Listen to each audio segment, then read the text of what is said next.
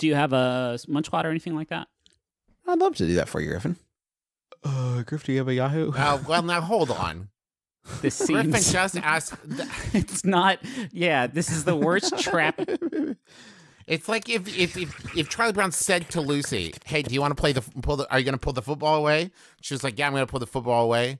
Do you want to come kick this football?" All right, never mind. I'll do a Yahoo.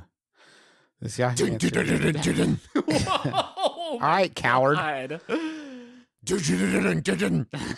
on. I want a munch.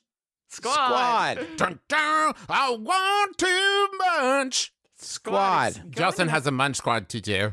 Okay, that went in a sort of That's fine. southern rock direction. I'm not entirely thanks. I love that with. fucking Molly Hatch up in here. Hey, this is a retro Munch Squad as brands continue to, for some cowardly reason, continue to not announce new products. The one exception is, I do have to point out, in the last literally 2 weeks, the one exception is June 8th, today, Checkers and Rallies like opened the door a crack to the room of people and said, hey, we're introducing a Mother Cruncher chicken sandwich. Sorry. Okay. I just like, hey, that's it. It's stupid. Never mind. It's stupid. It's stupid. Never mind. It's stupid. It's just an indulgent, craveable menu item, and we have. I'm sorry. It's stupid. There's obviously more important stuff. Just fucking forget about it. We'll take it off. Yeah, it. We just our fries. Our fries have been consistently deemed the most craveable boy in the media, but it's just stupid. It's stupid. It's so stupid. I don't even know why I'm doing this. I'm gonna leave. I'm sorry. We did checkerize the menu item, though. Give it the TLC needed for the perfect crunch and ideal toppings and signature squawk sauce. But the Mother Cruncher is stupid. I feel stupid even calling it the Mother Cruncher. It's like dumb. I'm going to leave. It's got onion rings on it. I'm going. I'm going to leave. Red, right, tomato, pickles. No, but okay. So this one is... I enjoyed very much, but it does require a little bit of setup because it is from Canada. Oh, Ryan sent us this way. And Booster Juice is like a juice chain. Wow. Okay, so I'm telling you that now. It's like where you can go in and buy juice or a smoothie or whatever. Got it? Yeah. Okay. Because the rest of this is so confusing that I need you to have a point. This is your constant, okay? That Booster Juice is a chain that sells juice. Do you understand this constant? Yes. Yeah, I'm tying my belt onto that pipe, like at the end of Twister. Tie your belt on that pipe. Dale Wishawan, president and CEO of Booster Juice, announced the launch of Booster Juice Game Studios at the Fit and Fun Zone grand opening in Toronto. He confirmed the newly formed game studio will feature several new and highly anticipated games. Now, how are they highly anticipated? Before he announces them, no one knows.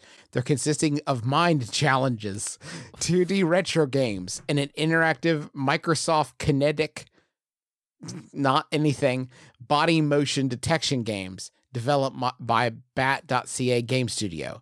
These titles will be made available exclusively at the Toronto Pearson International Airport in the Booster Juice Fit and Fun Zone. Oh, wow. Fuck yeah, dude. I love mind puzzles. I love. So you're telling me I can go get some like powerful fruit juices and also have a kinetic body experience while I solve a mind puzzle? And you have to be in the airport. I don't know if you got that too. Buy me a ticket to anywhere, baby. I gotta get to this fucking Booster Juice. Hey, Jimmy, where do you want to have your birthday party this year? Oh, at the Booster Juice in the airport. Booster Juice in the airport. The grand opening event launched a new store concept for Booster Juice, who transformed a passenger waiting area into a vibrant and interactive destination for commuters. The Fit and Fun Zone was designed to embrace the Booster Juice lifestyle, offering nutritious and delicious smoothies, freshly squeezed juices, grilled food, grab-and-go items, in addition to a dynamic concept that extends beyond the store to feature interactive large-format games. The games are created to offer travelers the opportunity to stay active while on the go.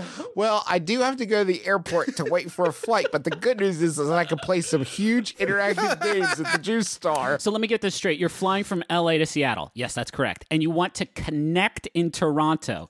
Yes. Yes. Absolutely. It is Absolutely. imperative. You don't understand. I've made it to level 3. I really think I'm making it to level 4 on this trip. They've got We a are new truly- mind challenge. We're truly excited about the grand opening of our 4th location at the Pearson Airport, said Dale Wishwan. Our team is dedicated to pushing the envelope when it comes to store design.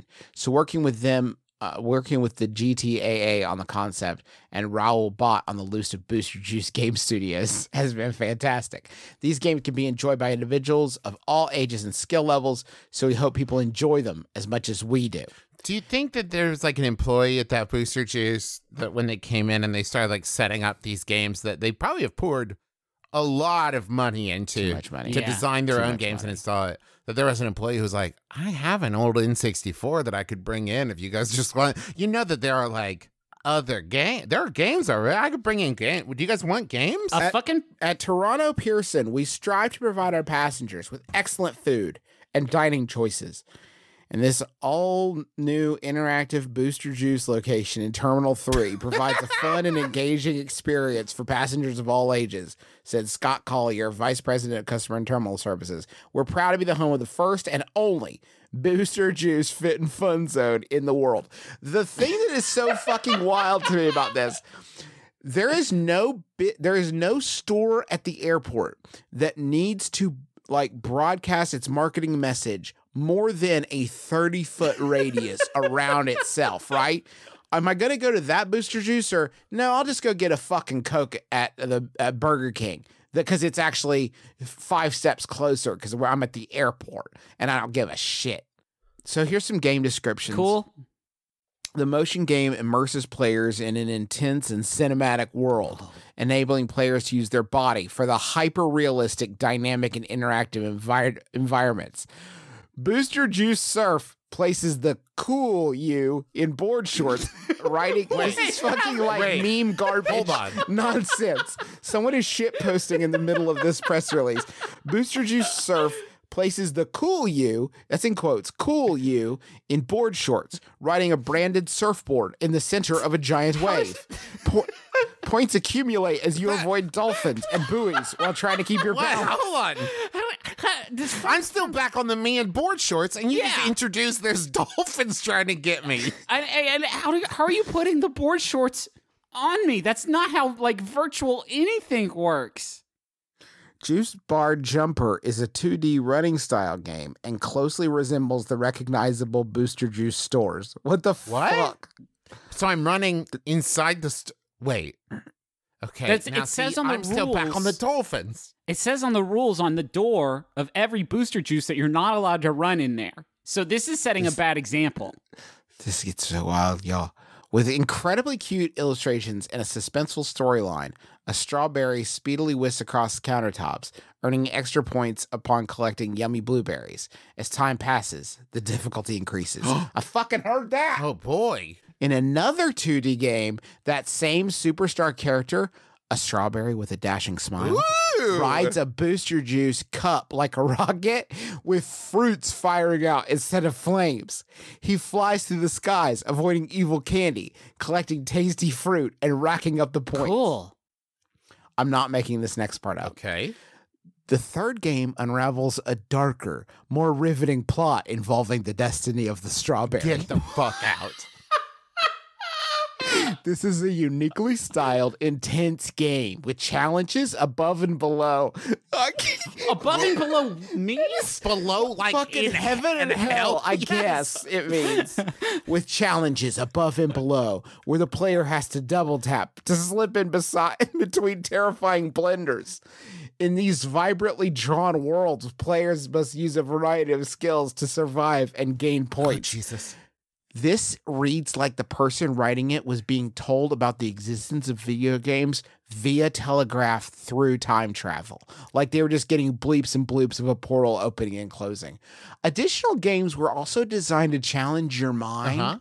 These puzzles are formulated to make you think as you match fruit and test your reflexes. Certainly, the gameplay experience is enhanced while sipping one of Booster Juice's delicious smoothies. I like how that certainly is like an afterthought. Like, and Yeah, you should get the juice too. And the juice helps. I got to get these games. I know E3 is fucking canceled this year, and that's the right call, but I've been hurting for games, so I do need to get up to the Toronto airport.